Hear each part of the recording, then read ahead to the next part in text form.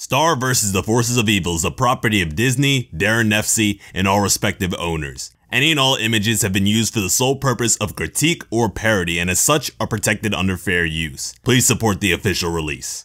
Hey, how are you? I'm Slice of Otaku, and have you ever wondered about the importance of corn in Star Vs? Because it's pretty wild how much emphasis is placed on a damn vegetable, but based on the stockpile of information we've been given so far, maybe we can figure out why. Firstly, Mewni corn is different from Earth corn. We know this based on Marco's reaction to it. We get all the Mewni corn we want. It's so good. Marco being an Earthling. If that's not enough to satisfy you, then ask yourself why no humans, or monsters for that matter, have attempted to take corn from Earth. It's just not the same.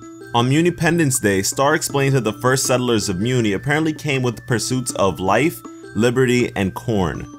For them to put corn on par with freedom and their own lives just shows how highly they think of this stuff.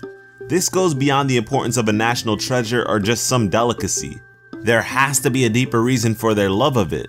And from a creative standpoint, I wonder if the show's writers drew reference from Vladimir Lenin, a communist revolutionary who promised the people of Russia peace, land, and bread. The addition of bread was made to represent the issue of hunger. At the time, the people were starving, mostly because the peasant men who would typically supply food were drafted into the First World War. Lenin swore to prioritize feeding the people. And sure, the Mewmans eat a ton of corn, but it's not like this is their only food source or the only thing they can actually eat. After all, we've seen Star eat plenty of other things, and Star's dad talk about hunting for survival. And another thing to note is that Mewmans aren't the only ones interested in corn. The mere utterance of corn in the presence of a monster puts them into a sort of trance.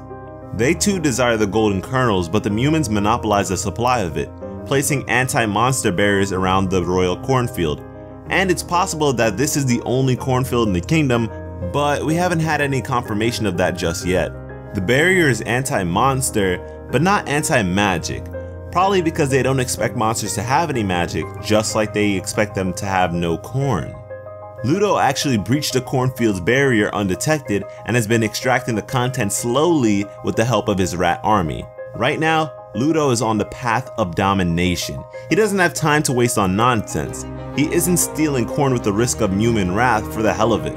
Corn is essential to his plans of conquest. It must provide some sort of power to the people of Mewni that keeps them on top.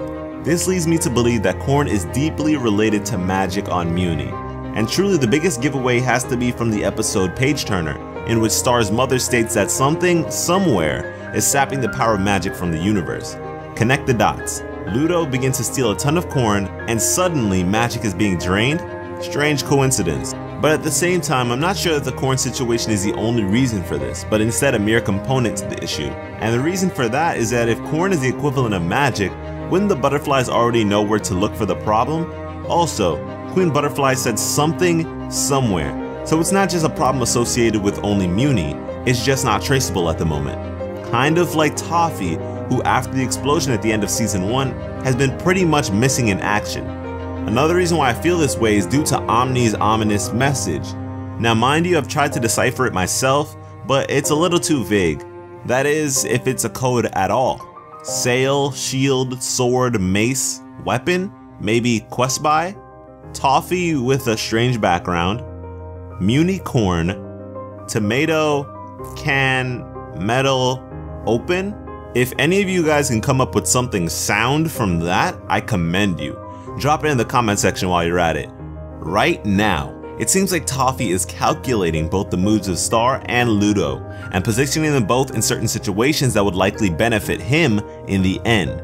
Corn seems to be a part of his master plan, which I want to cover more of in the future.